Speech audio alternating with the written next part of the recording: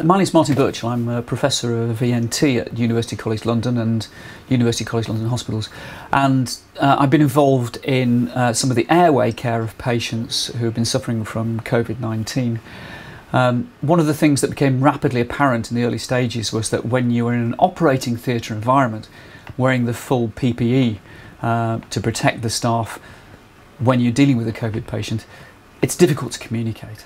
You have several layers between your mouth and the ears of those who are supposed to hear, and it is just very, very difficult without shouting and gesticulating to communicate things.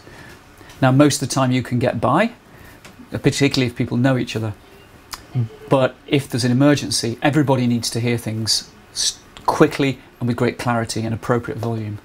Therefore, we've been exploring different ways of using electronic communications to improve the ability of theatre teams to communicate with each other, and therefore to improve the speed, safety, efficiency and the outcomes for the patients of operations when we're operating on people in full PPE.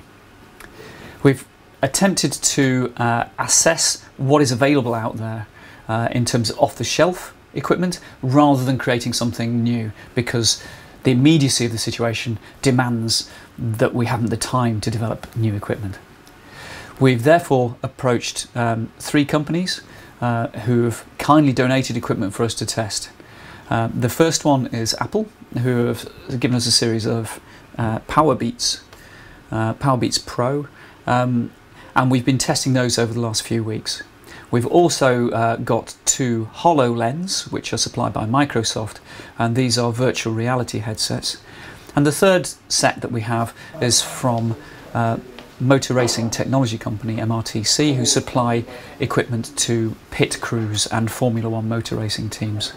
We've conducted a series of tests with the Powerbeats, and we're feeding back the results of people's views and beliefs, their fears and their ideas, based on tests of the Powerbeats, first of all in a dummy environment in the UCLH dummy operating theatre, but also in real operating environments, both with Covid patients and non-Covid patients. We've just started a trial of the MRTC equipment, and we ran a live trial of that and a dummy trial of that today. And again, we're collecting qualitative views of the whole theatre team, the surgeons, the anaesthetists, nurses, operating department assistants and the outside runners, to see what they think in terms of the pluses, the minuses, the fears, the beliefs and the things that they might improve in the future.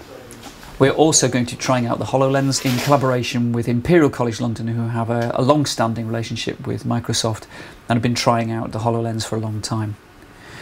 At the end of this project, we will have an idea of which of these forms of technology offers the most to us in the immediate scenario of dealing with the Covid crisis.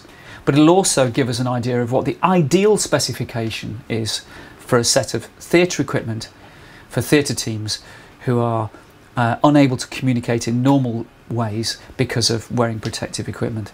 And we think that that knowledge will first of all help us going forward into the new world where we'll be wearing the protective equipment far more than we used to.